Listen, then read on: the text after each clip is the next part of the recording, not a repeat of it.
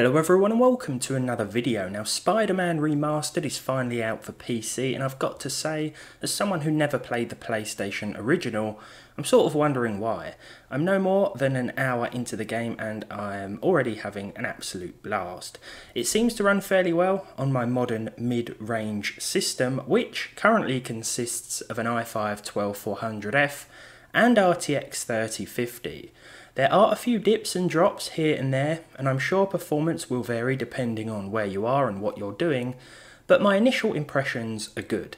These performance metrics are the result of combining a bit of swinging around the city with some close quarters combat.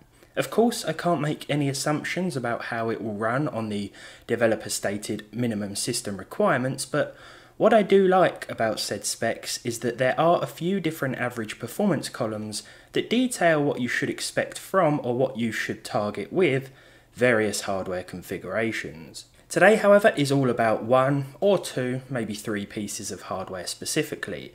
Regular viewers will know already, but if you found this video by chance or it's been suggested to you, then let me introduce you to my AMD Athlon 3000G config. In these no graphics card videos, the aim of the game is simple. All we try and do is get modern game releases, usually big AAA titles, running on what once was one of the most affordable avenues into PC gaming, a $40 APU with onboard Vega 3 graphics. If this can't handle it, then we'll try other hardware too. Last time we were able to squeeze somewhat surprising frame rates out of Stray, everyone's favourite and possibly the only cat simulator, but today I have a feeling that hitting 30 FPS will be a little more difficult. The immediately obvious thing to do, as with all games tested on this thing, is to completely lower the game's graphical quality settings to their respective minimums. Spiderman Remastered also benefits from the inclusion of FSR 2.0, which means we can render the game at a lower internal resolution before it's upscaled to fit the native display. This technology really helps breathe new life into aging or just generally weaker hardware, though it can be used to squeeze more performance out of modern GPUs too, without too much of a visual sacrifice when the higher quality settings are used. Quality settings that most certainly won't be utilised today. There is also a dynamic scaling option that allows us to set a frame rate target, and then the res will adjust automatically. This is also welcome. Using FSR 2.0 with the ultra performance option on its own seems to provide the best results in terms of all of my tests today, but there is also an 800 by 600 resolution option as well, in case you want to sacrifice the visuals a bit more. This makes things a bit too blurry for me, especially with FSR, and it makes very little performance difference actually. Unfortunately, the Athlon 3000G couldn't quite manage to maintain a solid 30 FPS in both indoor close combat situations and outdoor environments. Don't get me wrong, it's certainly a solid effort from the Athlon, and it does come close to and exceed this frame rate with the absolute lowest settings and FSR enabled with ultra performance mode. I was still able to somewhat enjoy the game actually. Whether I was taking on hordes of bad guys or just swinging through the sizable shiny downtown structures. The game performed a little worse when outside, which is the opposite to what happened with my personal i5 rig. Now of course there is a bit of leg room as far as overclocking the iGPU is concerned, but it doesn't really make a difference here, and thus it's not really worth going into that much detail about. The Athlon 3000G has put up a solid fight over the years, but I think we can't really call it victorious here. Though if any future patches change this, then I'll be sure to update you. That said, it's not completely useless when it comes to running Spider-Man, but I mean, if you were desperate, it could sort of tide you over until you upgraded, I guess. With a tear in my eye then, it's time to move on. Now I'll be testing the 5700G Ryzen a little later on in this video, but first a quick word on integrated Intel graphics. My i3-12300 is much more powerful than the Athlon on the CPU side of things, which is more than I can say for the onboard graphics side of things. The UHD 730 graphics didn't have a great time with Spider-Man Remastered, but maybe a driver update in the future will resolve or at least improve this. I didn't even benchmark this because we can chalk it up as unplayable. For my next and final trick, it's time to bring out the big guns, in this case the Ryzen 7 5700G, one of the best APUs you can still buy right now.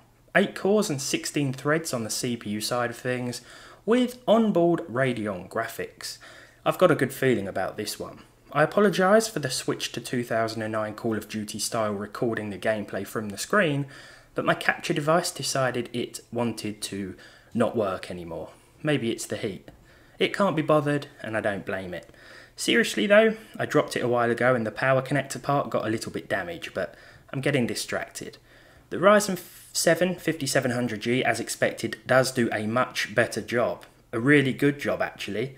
I started a new game for this test run and played through the first half an hour, as this gives us a little bit of everything. Swinging through the city combined with some up close and personal combat situations. Here the Ryzen 7 did a really good job, as I've probably said way too much already. I mean really good. We could turn the settings up a bit for sure, or perhaps select a different FSR preset, perhaps balanced or quality, but like I said, this gives us a little more room to work with and ensures that we don't dip below 30 FPS in terms of that 1% low figure, from what I saw in my test anyway. I haven't played much of the game, so performance will likely differ or change in different areas, and there may be a few particularly intensive scenes that could possibly cripple the 5700G's performance. But from what I'm seeing here, I'm very impressed, and this APU certainly offers a decent experience. I'm pretty sure other APUs such as the 5600G and some of the 4000 series chips will also do a good job. The 5600G has 6 cores and 12 threads, so I'm pretty sure results would be similar because it would still be the Radeon graphics that would be the primary bottleneck.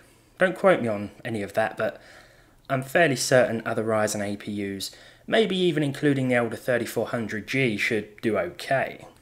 Now that said, the Athlon was still surprising. I think it's fair to say that it did put up a good fight, but the less said about the i3-12300, the better at this point in time. The star of the show was certainly the 8-core 16-threaded Ryzen 7 5700G, and as far as the game is concerned itself, well, it seems fairly well optimised and lower-end hardware friendly.